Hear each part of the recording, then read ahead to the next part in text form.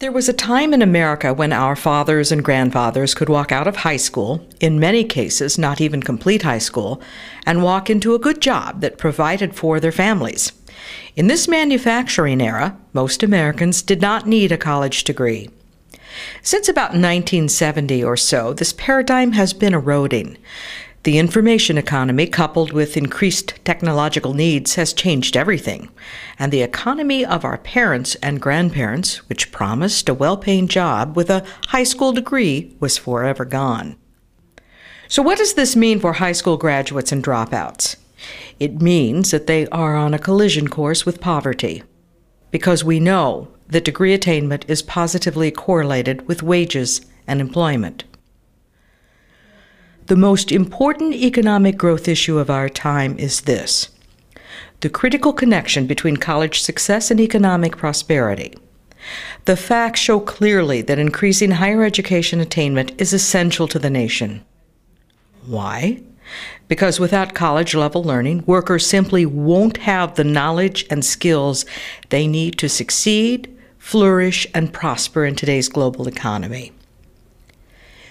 Even in so-called declining industries, such as manufacturing, the need for college-educated workers is becoming acute as jobs become more complex and require more technological knowledge. In my home state of Indiana, about a year ago, Cummins Engine Company was looking for a place to build a new plant. Because Cummins has been a centerpiece of Indiana's economy for decades, all bets were on the plant being located in Indiana. But in fact, Cummins decided to locate the plant in Tennessee. Why? Because the state of Tennessee has figured out how to connect workers with the jobs that business and industry needs in that economy. So Indiana lost out on this economic advantage. Let's look at some countries where the supply of college graduates is increasing rapidly. Countries like South Korea, where the college attainment rate among young adults, those 24 to 34 years old, is 58%. Yet the gap in wages between college graduates and non-graduates is still widening. It's the simple law of supply and demand. The growing wage premium for college graduates is clear evidence that labor markets are undersupplied with college graduates, and the consequence of this fact is simple: depressed economic growth. For decades, America was unparalleled in post-secondary degree attainment. But for the past few decades, our higher education attainment rate has stalled, and other nations are racing ahead of us, both in college attainment and prosperity.